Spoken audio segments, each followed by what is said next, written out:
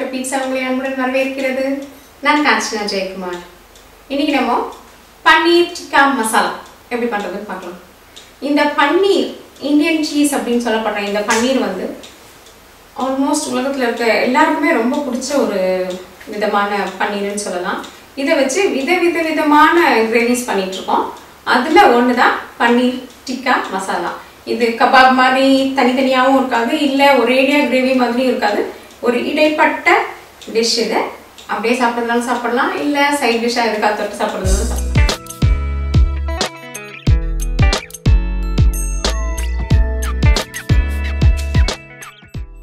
தேவையான பொருட்கள் பார்க்கலாம்.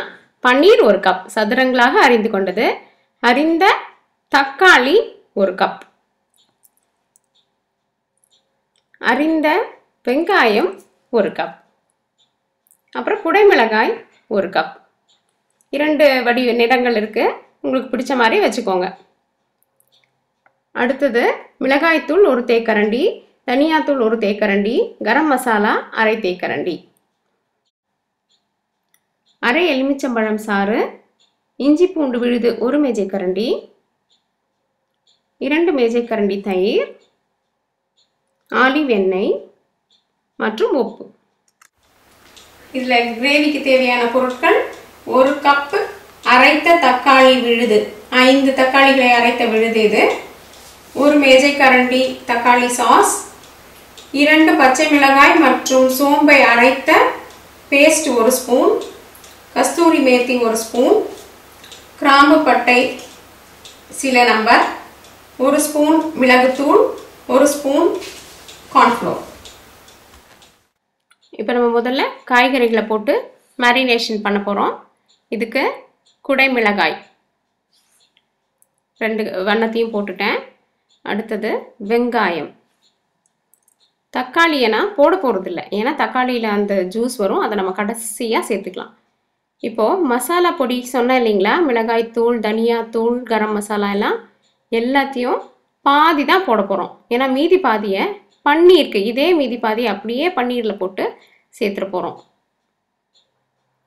பன்னீர் வந்து இந்த கூடவே பிசைஞ்சிங்கன்னா உடஞ்சிடும், அதனால் தனியாக பண்ணிக்கோங்க. இஞ்சி பூண்டு விழுதும் பாதி.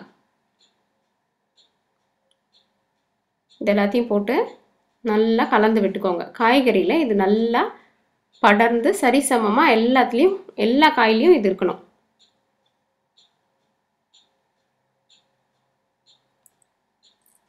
தேவையான உப்பையும் போட்டுக்கோங்க.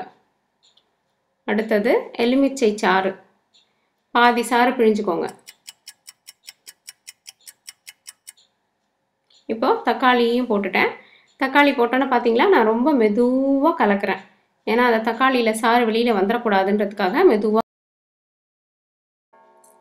அடுத்தது தயிர் போட்டுக்கலாம். தயிர் வந்து 2 மேஜைக்கரண்டி சொன்னேன், இதுக்கு 1.5 போட்டுக்கோங்க, மீதியை பன்னீருக்கு போட்டுக்கலாம்.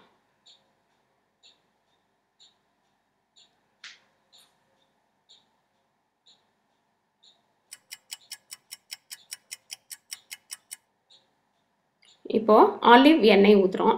ஆலிவ் எண்ணெய் எதுக்கு ஊற்றுறோன்னா, இது வந்து இந்த காய்கறிகளுக்குள்ள ஊடுருவுற சக்தி, பெனிட்ரேஷன் வந்து இதுக்கு இருக்குது, அதனால ஆலிவ் எண்ணெய் ஊற்றுறோம். சரி, பொதுவாகவே சாலட்ஸ்க்கு அதுக்காக தான் ஆலிவ் எண்ணெய் ஊற்றுவாங்க. இது போட்டு நல்லா இங்கே பார்த்தீங்களா எல்லாமே படர்ந்து வர மாதிரி கலந்து வச்சுக்கணும். கலந்து மூடி போட்டு அரை மணி நேரத்துக்கு இதெல்லாம் நல்லா ஊற விட்டுருங்க. சரியாக அரை மணி நேரம் ஊறினா இந்த காய்க்குள்ளார இந்த சுவையெல்லாம் இறங்கிடும். இப்போது நான் வந்து மூடி போட்டு மூடி வச்சிட போகிறேன், அரை மணி நேரத்துக்கு வைக்க போகிறேன்.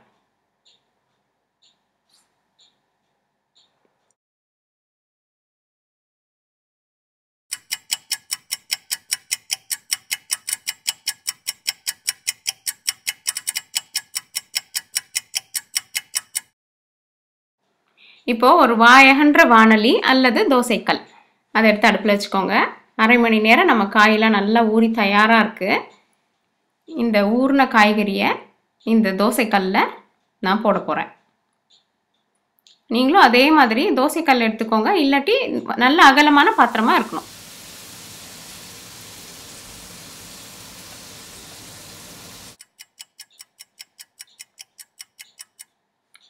இப்போ இந்த தண்ணி வத்துற வரைக்கும் நீங்கள் வந்து உங்கள் அடுப்பை பார்த்துக்கோங்க. சில நேரம் 5 நிமிஷம் இல்லை 10 நிமிஷத்தில் இது ரெடி தயாராகிடும். வத்துற வரைக்கும் நல்லா எடுத்துக்கோங்க. இது பார்த்தீங்களா, லேசாக ஒரு கரிஞ்சு அங்கங்கே ஒரு பிளாக்கிங் எஃபெக்ட் இருக்குது. இது பேர் ப்ரௌனிங் எஃபெக்ட்னு பேர். இது வந்து காய் கறியலை, வெறும் மசாலா மட்டும் நம்மளுக்கு அந்த கலர் மாறி இருக்கு. பன்னீரையும் அதே மாதிரி பண்ண போகிறோம்.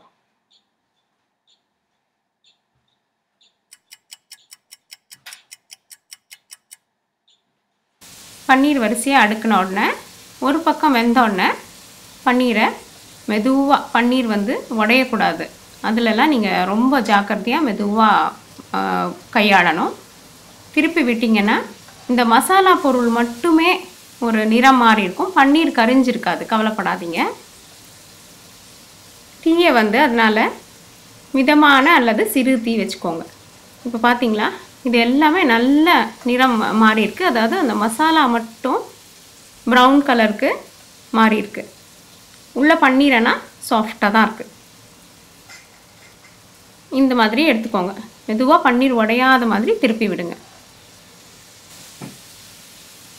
எல்லா பன்னீரும் இப்படி ஆனோடனே இதை எடுத்து நம்ம தனியாக வச்சிடலாம்.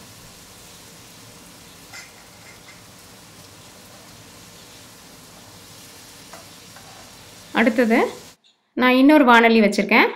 வச்சுட்டு எண்ணெயை ஊற்றி நான் சொன்ன மசாலா பொருட்கள், பட்டை, லவங்கம், அப்புறம் பிரிஞ்சி இலை, இப்படி நம்ம வீட்டில் இருக்கிற கொஞ்சம் மசாலா சாமானை போட்டு தாளிச்சுக்கோங்க. இது தாளித்து நல்லா வந்ததுக்கப்புறமா, அந்த வாசனை வந்ததொடனே நம்ம அரைச்சி தயாராக வச்சுருக்கிற தக்காளி விழுது அதை வந்து ஊற்ற போகிறேன். பார்த்தீங்களா, தக்காளி விழுதை ஊற்றிட்டேன்.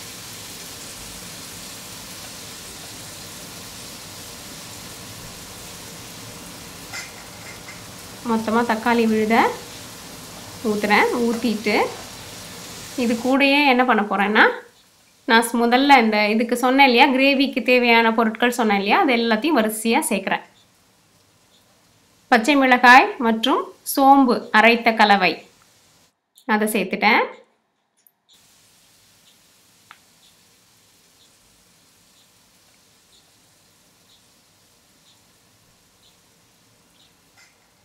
இந்த தக்காளி விழுது வந்து பச்சை வாசனை போகிற அளவுக்கு போகணும். நல்லா நீங்கள் வந்து கொதிக்க விடணும். 5லேருந்து 10 நிமிஷம் மூடி விட்டு கொதிக்க விடணும். அதுக்கு முன்னாடி நம்ம சொன்ன சாமான்கள் எல்லாத்தையுமே சேர்த்துருங்க. ஒன்று ஒன்றா சேர்த்துருங்க. பச்சை மிளகாய், சோம்பு சேர்த்துட்டேன். தக்காளி சாஸ் சேர்க்குறேன்.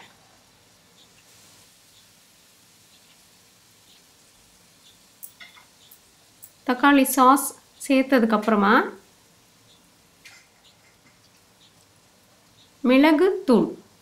மிளகுத்தூள் பார்த்து சேர்த்துக்கோங்க. உங்களுக்கு வந்து ஏற்கனவே மிளகாய் தூள் வந்து காய்கறியில் சேர்த்துருக்கோம். அதனால் இதுக்கு வந்து மிளகுத்தூள் பார்த்து சேர்த்துருங்க.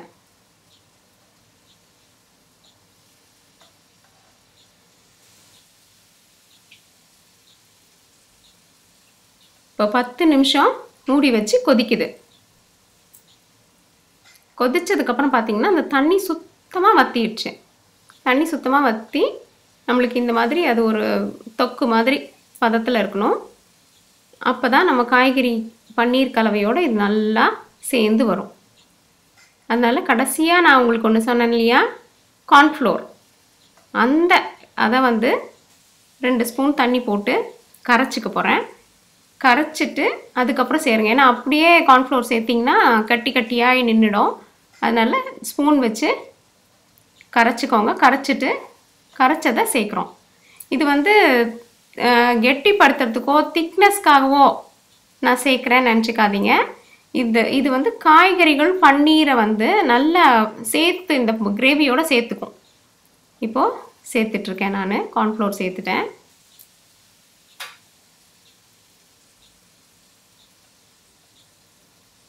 இதை நல்லா கலந்து விட்டுருங்க. இப்படி கலந்து விட்டுட்டே இருக்கேன். ஏன்னா அந்த கார்ன்ஃப்ளோர் வந்து நல்லா ஃபுல்லாக எல்லா கிரேவிக்கும் பரவணும்.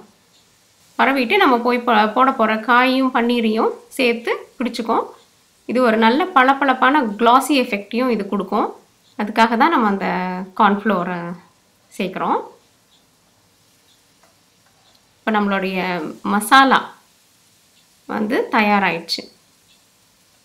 நம்ம வறுத்து வச்ச பொருட்கள் வந்து டிக்கா, இது மசாலா. ஸோ வந்து நீங்கள் அப்படியே எடுத்துக்காமல் இந்த மசாலாவில் போட்டிங்கன்னா அது பேர் பன்னீர் டிக்கா மசாலா. ஸோ கரம் மசாலா எல்லாம் சேர்த்து நம்ம முன்னாடியே பண்ணிட்டோம். இப்போ லாஸ்ட்டாக என்ன பண்ண போகிறோன்னா கசூரி மேத்தி, அதை மட்டும் கடைசியாக எல்லா காயும் போட்டதுக்கப்புறம் மேலால் தூவி கலந்து எடுக்க போகிறோம்.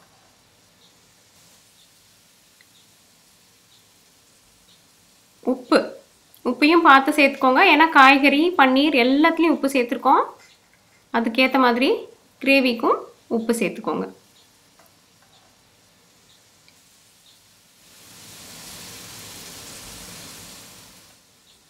எல்லா காய் பன்னீரையும் போட்டுட்டு கலந்து விட்டுருங்க. மெதுவாக பண்ணணும், இது உடஞ்சிடக்கூடாது. நல்லா கலந்துட்டு கசூரி மேத்தி தூவி நம்மளுடைய டிக்கா மசாலா தயார்.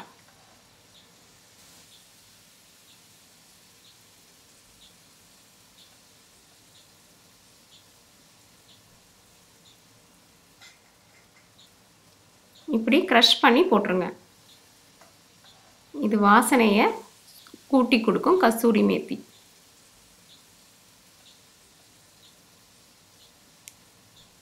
இதை நல்லா கலரி விட்டு நம்மளுடைய சர்விங் பவுலுக்கு மாற்றிடுங்க. இப்போ பன்னீரும் சாஃப்டாக இருக்குது. இந்த பக்குவத்தில் எடுத்துடுங்க. ரொம்ப நேரம் பன்னீர் போட்டிங்கன்னா ஹார்ட் ஆகிடும். அதனால் சாஃப்டாக இருக்கும்போது ரிமூவ் பண்ணிடலாம்.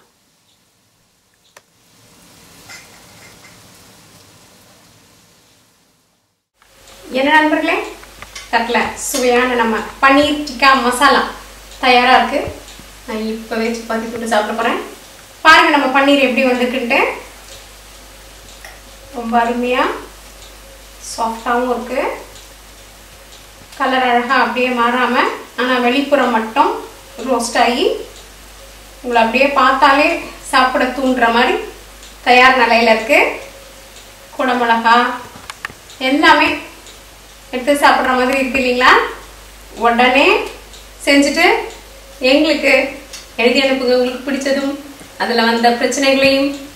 தோசா டு பீட்சா என்றென்றும் நாவிற்கும் வயிற்றிற்கும் நல்லதொரு சுவை. நன்றி, வணக்கம்.